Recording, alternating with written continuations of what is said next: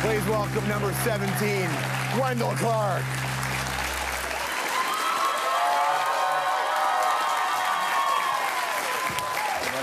How you doing, man? Good to see you. Welcome. I always love having you in the red chair. Listen, you have one of the best backyard rinks in your own life, but the idea of Hockeyville and building a rink in another neighborhood has got to be really exciting for you.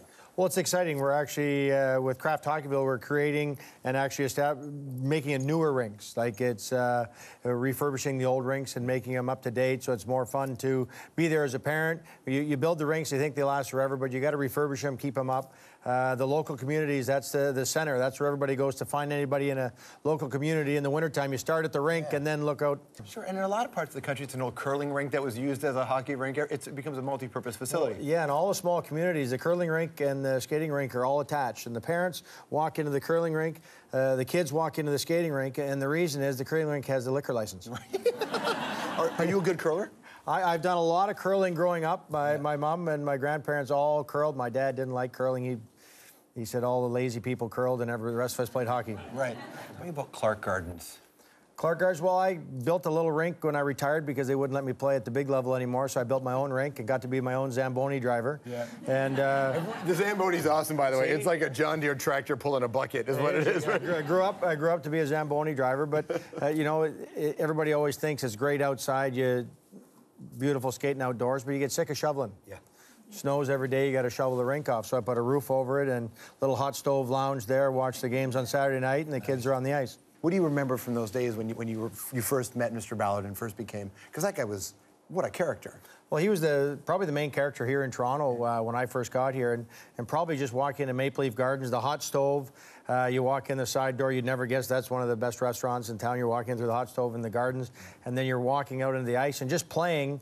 And the one end, that's the bunker, where Harold and King Clancy sat for every game that you watched on TV. Then you're actually watching those two guys. They look like the two old guys in the Muppets there, sitting at the end of the building. But that was the guys at the end of the rink, and they were such a big part of. He'd be signing autographs and waving to the fans, and it was a big part of playing in the Garden. When you were going through contract negotiations, did you ever accidentally fire the puck in that direction?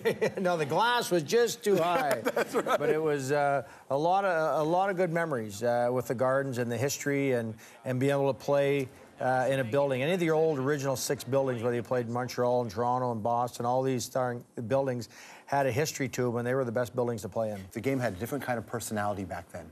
What do you think has been the key difference in the personality of the game? Well, I think because everything got more intense. As the money got bigger, everything became a bigger job. Everything was more serious. Each player is his own little company now, where before you got there, it seemed closer. There was less security. Remember, the glass was only this high. You could reach over and grab the fans on the other side of the glass. That's got to be fun, so though, it was right? closer. You know, there's probably, when I started, there's still, I think, 10 to 20 guys not wearing helmets. And that was the big thing for identifying players that made it visual to a lot of fans, was you could really see who your favorite player was. You know, Guy Lafleur going down the ice, hair flowing. So those kind of things really brought the fans really close. Where today, with more protection, bigger helmets, more equipment, goalies dressed up, you don't really identify to the players quite like you used to in the old days. Do you think that there's truth to the story that the bigger and the harder the equipment, that's one of the reasons why the game is less safe? A body check just smokes a guy? Yeah, the game today is way less violent. You can't get away with stuff because the ref, in the old days, the ref couldn't find you, and their TV games weren't everywhere. There was no video replay. If you did something behind the play to get away with, you could get away with it. Yeah. Where today you can't get away with anything, but the game is so much faster, they're so much bigger, and the equipment's so much better, so the collision is that much harder. So it's actually rougher. That if you're going to body check me in 1987, I die.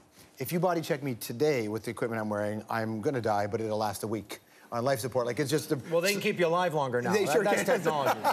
But would players have hit as hard wearing the equipment that you guys wore when you first broke into the league? You wouldn't, because you would have been, and a lot of times you'd have been said, I'm going to hurt myself throwing that check because your equipment wasn't as good. Where today, and starting from the kids on up, the kids feel invincible. They're dressed like gladiators. When I'm on the ice teaching the kids, you got helmets and masks and neck guards, mouth guards. You can't even talk to them in line. They are spitting a mouth guard out, and so you're so well protected, they feel invincible.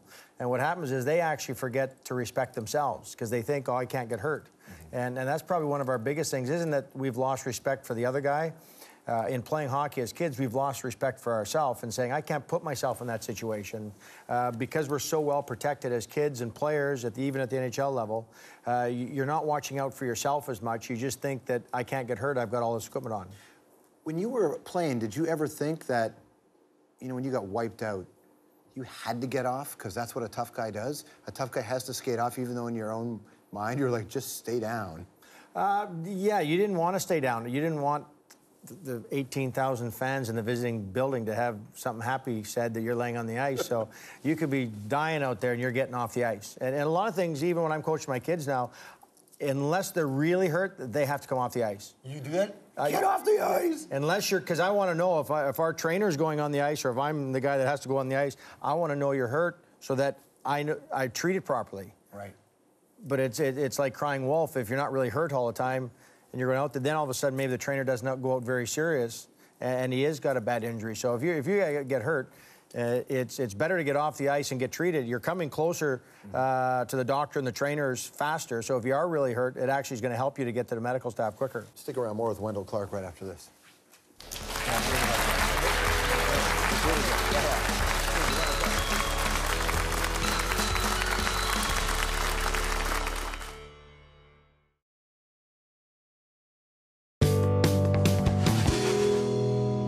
What was it like when you saw your number get lifted to the rafters in Toronto?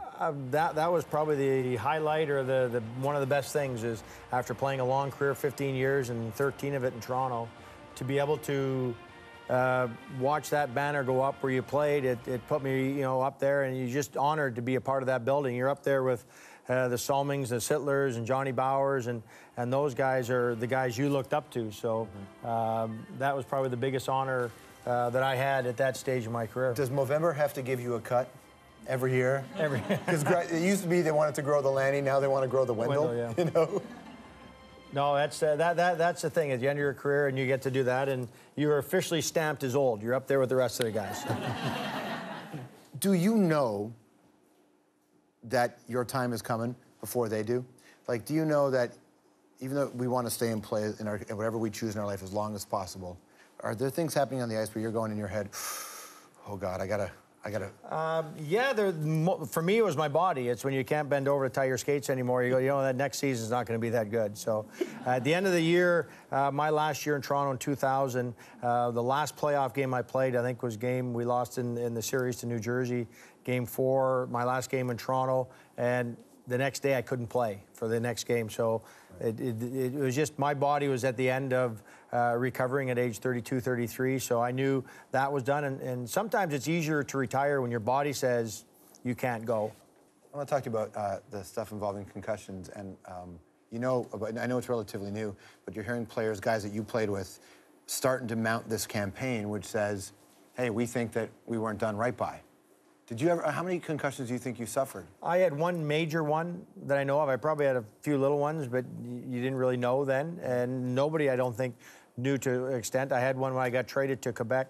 My last exhibition game in '94, I got a concussion, and I spent the night in the hospital. And then that next morning, it was a lockout, so we didn't play till January.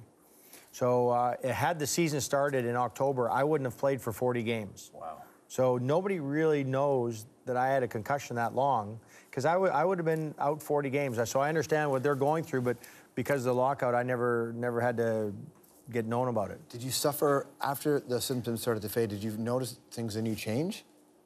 Yeah, no, as you're going through the different stages, you went from probably the first 2 weeks after my concussion, I spent in my apartment with the lights out, no TV on, like couldn't do anything, and then you just get to walking, and then sound, you couldn't watch TV with your eyes, you couldn't read.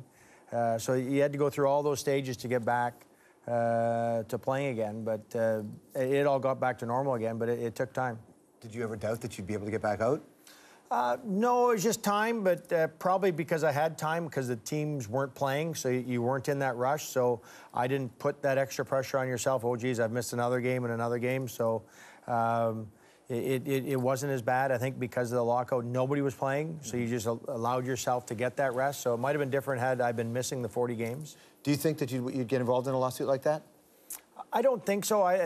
The game's been so good to me. It's tough to say that I would be involved with that, but I'm not judging anybody by it. It's just my personal opinion. You know Stevie Y, you played with him briefly. I think your kids seem to know each other, at least the Twitter accounts. But what do you make of his mind? This is the guy that we kind of look at and go, okay, what do you got for us, Stevie? Well, there's nobody that thinks the game more than him, probably quietly, and analyzes players and the game, and so he's going to put together who he thinks is the best group. He's going to take information from everybody. He's a very smart guy that way, and in taking all the knowledge from all the guys around him and use all the expertise to hopefully make the decisions that make us win a gold medal. He, you know, there's that moment when he won a Stanley Cup where people went, Steve Eisman won a cup, and you always hear about how that is the defining moment for a person. If they don't win a cup, their career is defined by that. But I know when you talk to players years after they retire, that they find that the experience was good enough. That winning a cup is so difficult in the first place. How do you look back at your career, and does the cup or not cup define the view of your career?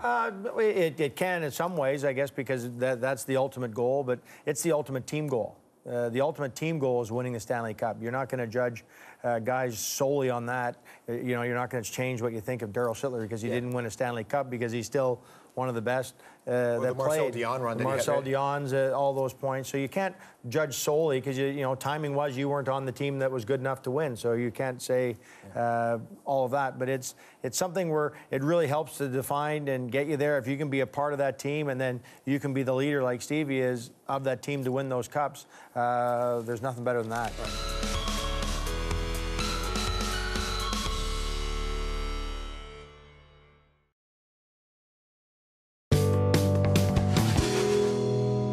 No matter how the newsmen write it, it'll be wrong. But on the other hand, it's the truth. We've got the #1 draft choice, and he comes well recommended by our scouts, managers, and anybody having to do with selecting hockey players. That moment, you know, and I'm sure you've thought much about it and talked about it, but just that moment when this kid from a town of 900 or whatever shows up and it's like, this is Toronto. And here I am, first overall, expectations. The team was okay at best at the moment. And you came in with all this pressure. What was going through your head in that moment? Probably just trying to make the team, because I remember Harold drafting me. He says, what happens if you don't make it? That was what Harold said in the first when I signed the contract in the summer. But it's you probably don't understand the pressure at 18 as much as people think you do. Yeah. But at 18, you probably have less pressure than you do at 25. Because at 18, everything, when I was there at 18 years old, everything you did every day was new. You're in the dressing room in blue and white jersey. Everything's perfect every day. You could lose 5-0, and I'm still playing in the NHL. Yeah. Like, I'm not playing back home anymore. So it's not as bad as you think. But the guys that have been in the league 5-6 years ago, they understand the pressures. They pick up the papers. We're really getting it today type thing. They understand it more. But when you're younger and you're 18, 19, you're just so happy to be there. You finally got there. It doesn't feel as bad, the losses, as it does once you've been there and you want to get to win the big cup. Over your career, you've had a chance to play with some incredible players and some great goalies too. Breguet made big saves. Remember seeing Felix that first year, massive saves, Cujo saves. When the players go to congratulate a goalie, what are you saying to them when they've made what is clearly a game-saving moment? What do you say to them? It's easiest just to say nothing and pat them and get out of there in a hurry. Yeah. Because really the goalie, you hate to put that kind of pressure on him, but the goalie is the most instrumental part of your whole hockey team. He is the psyche, the confidence, everything on your whole bench goes by how he's playing. Especially if you're an average team, a good goalie will make you a good team. If you're a great team, then it's tough. You can't beat that team. And that's a bad team. The guy can make the team average. That goalie is a difference in the whole team. A goal scorer is a better goal scorer when he's got that goalie. But you don't want to get in their head because goalies are also notoriously very strange. They're very, very strange. Yeah. What are we going to do for Sochi? We're approaching the games, the Olympic Games. This is one of those years where we don't have a surefire #1 goalie. We're past the Brodeur dominance era, and now we have questions about who our goalie could be. How do you feel about Team Canada? Well, maybe it's a good thing. Maybe it's a good thing that the one guy, whoever it is going to step up and be the guy. Just be that guy. Because the one thing about the Olympics or World Championship or any of these tournaments, it's not like a playoff that starts in April and ends in June. It's something where you got to be great for 2 weeks. Yeah. It's a bunch of one-off games, and so not all the time that the best goalie in the world is the best goalie for 2 weeks. And so we just have to have that guy that's the best guy for 2 weeks. It's a different kind of a tournament. It's not like a playoff. All right, anthropology for Wendel Clark. If you're watching TV and you stumble on a movie, you're not changing the channel. Which movie is it? I don't know, probably Slapshot, no matter how many times it's on. Everybody, it's such a, yeah. It's so good. Which romantic comedy are you staying on? Oh, I don't know. I Do you cry at movies? no. No? My kids try to get me to go to movies. I don't go to movies. No? No. So is Slapshot the best sports movie of all time? I think so. If you're a hockey guy, it really takes it back to that era of, for us, probably 80s guys, that you watch hockey that was just ahead of us, but yet it kind of was a little bit like we grew up, and so it takes you back there. What's the one perk about being the captain of an Original Six team that we wouldn't know? It's probably the hugest honor, because it's the team in Canada, Toronto Maple Leafs, and your peers allow you to be captain, and you're a part of that room. The good thing is you're answering all the questions. The bad thing is you're answering all the questions. You can't take everything personally all the time, like Dion's going through sometimes where he takes things personally. You think he doesn't take it personal, but people think, oh, they're picking on Dion, but they're really not. The media and the fans are going at, because he's the captain, so they're really picking on the team. How come you're not being good enough? And that's, the captain sometimes takes that heat, but also when you're winning, the captain gets raised to another level as well. So it's a double-edged sword when you're wearing a C in any of the Original Six. You never want to call them and say, listen, I love it when you throw those big checks, but try not to be out of position after you finish the check? No. Well, one thing you do as an ex-hockey player, you don't critique other ones unless you're on the media side of it, because you understand what they're going through. Because when we all played, we all made mistakes, and that was all part of it. As many good things as happen, you're going to make lots of bad things happen. How many times during the Rob Ford scandal did Ty Domi call you and tell you he wishes he was the mayor? Probably none, and probably stayed away from all that stuff. You did? How many times during the Rob Ford scandal did you think, you know what, I'm Wendel Clark, I could have been mayor? I'm glad I'm not. You got to watch Kraft Hockeyville. Wendel's a part of it. Kraft Hockeyville 2014. Nominations are now open, right? Go to krafthockeyville.cbc.ca. It's always a pleasure to see you, number 17. Thank you. Wendel Clark.